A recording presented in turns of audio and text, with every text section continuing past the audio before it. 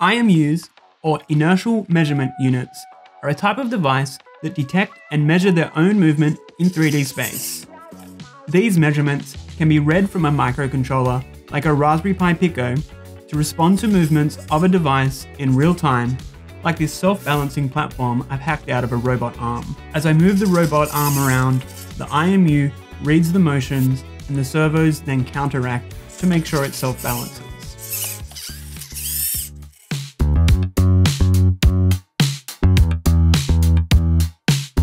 IMUs are more common than you might think. They're in everyday things like smartphones, modern TV remotes, and gaming controllers. They're also critical in the operation of sophisticated hardware such as drones, robots, aeroplanes, and spacecraft. Sounds like pretty advanced stuff to try and use, doesn't it? Well, no, not really. IMUs can actually be quite affordable and easy to use, even for beginners. I will admit though, with the different types and lots of terminology, it can all be a bit daunting at first. So let's break it all down, starting with the different types of IMUs. We're really just looking at different combinations of three common sensors: accelerometers, gyrometers, or gyros for short, and magnetometers. Fortunately for us, these three sensors are pretty much always in the same three combinations, with just an accelerometer, which is a 3 DoF IMU. We'll get to what a DoF is in a minute. An accelerometer and gyro combined, which is a 6 DoF IMU, and an accelerometer, gyro, and magnetometer all combined, which is a 9 DoF IMU. So that's our three types of IMUs. But what the heck is a DoF? Well, DoF stands for degrees of freedom, and it means how many different ways something can move in 3D space. Imagine you have a basketball. You can move the basketball up and down, left and right, and forwards and backwards. These are 3 degrees of freedom of movement, also referred to as translation. Now, you can also rotate the same basketball left and right, forwards and backwards, or spin it on your finger. These are 3 degrees of freedom of rotation. Combined with the 3 DoF of translation, we find that the basketball has a total of 6 degrees of freedom. Finally, you can also track these movements and rotations in relation to Earth. Move north and south, east and west, up and down. These are the 3 degrees of freedom of direction, which when all combined makes a total of 9 degrees of freedom. Imagine you have a friend that lives on the opposite side of the world. You and your friend, who are on the other sides of Earth, both have basketballs, and you both lift them straight upwards. To each of you individually, the basketball has moved upwards, but in 3D space, they have actually moved in opposite directions. The last 3 degrees of freedom, tracking direction in relation to Earth, simply allows us to anchor the other 6 degrees of freedom to the real world. Great. So now we know about 3, 6, and 9 degrees of freedom. The more we can measure at the same time, the more accurately we can track the orientation of an object in 3D space. Let's look at this in practice, starting with the first type of IMU, the accelerometer. An accelerometer measures acceleration, or changes in velocity, of an object in 3D space. Accelerometers track movement in 3 directions. And if we think back to our basketball, tracking movement in 3 directions makes the accelerometer a 3 DoF IMU. While they are limited to only 3 degrees of freedom, accelerometers are still very useful devices. They can be used to detect tapping and shaking, which can be useful for interacting with things like smartphones. But they can also be used to measure rotation, thanks to a side effect from the Earth's gravity. As you rotate an accelerometer, the acceleration force of gravity acts against each axis, which the accelerometer measures. Plug those readings into some math functions, and we can calculate the rotation of the accelerometer. Check out our guide on the PiicoDev Accelerometer, which covers tapping and shaking as well as rotation. I've linked it as well. So if an accelerometer can be used to measure both translation and rotation, doesn't that mean it has 6 degrees of freedom?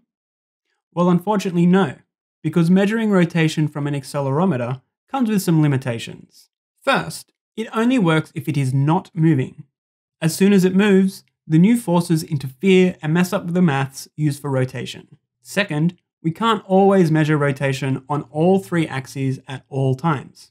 For example, if two axes are perpendicular to gravity, so that they are reading 0, it becomes impossible to measure rotation on the third axis.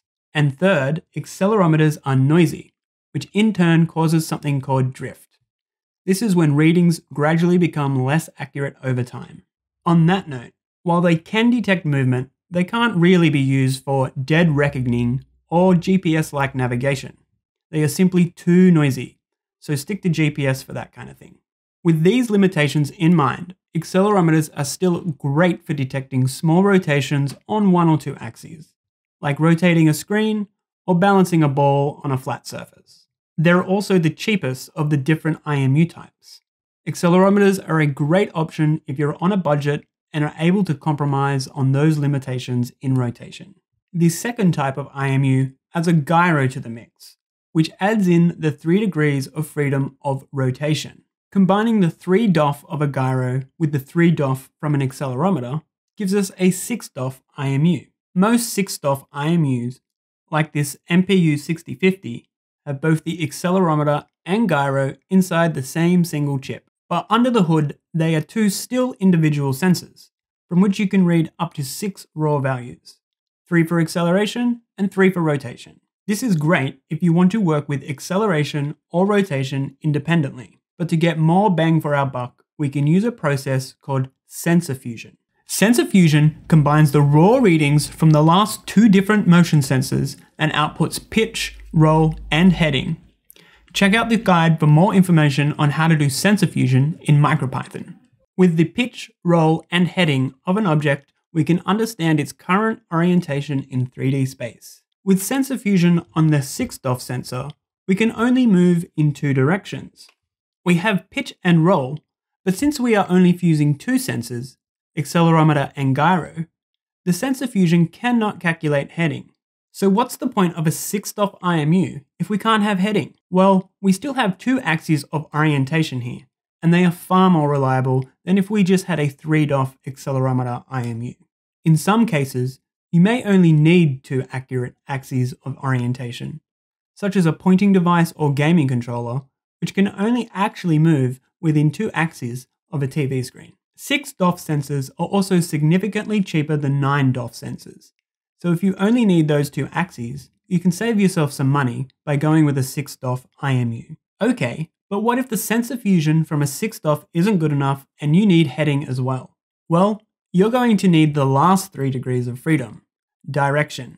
Which brings us to our final type of IMU, which adds a magnetometer to the accelerometer and gyro combo. A magnetometer is a sensor that measures the strength of its surrounding magnetic field along 3 axes of 3D space. A 9 DoF IMU uses a magnetometer as a digital compass using the Earth's magnetic field for 3 axes of direction. You can check out our guide on the PiicoDev Magnetometer to learn more about them on their own, which I've linked. This 9 DoF IMU has all 3 sensors on board, and even does full sensor fusion using all 3 sensors on board as well, meaning we don't need to do it in software. You don't have to get an all-in-one 9 DoF IMU though.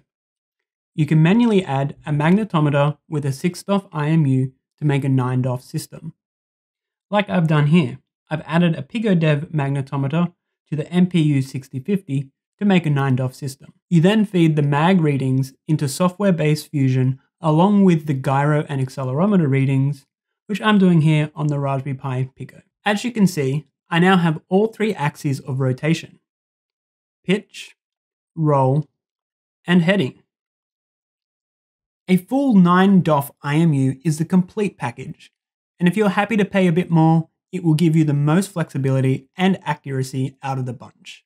Likewise, if your project needs high accuracy orientation tracking, or needs a true representation of all 3 axes, like a drone or similar, then you will need a 9 DoF IMU. On a side note, not all 9 DoF IMUs do full sensor fusion on board, and instead leave it up to you to do it in software. Make sure you read the product description before buying if this is important for your project. So that's the 3 different types of IMUs: 3, 6, and 9 degrees of freedom. 3 DoF IMUs, which are typically accelerometers, are the cheapest but also the least accurate. 6 DoF IMUs usually don't cost all that much more than 3 DoF IMUs, but can be used with sensor fusion to give 2 axes of orientation.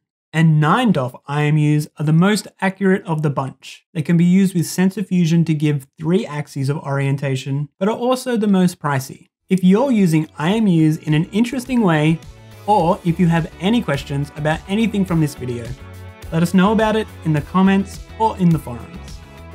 And until next time, happy making!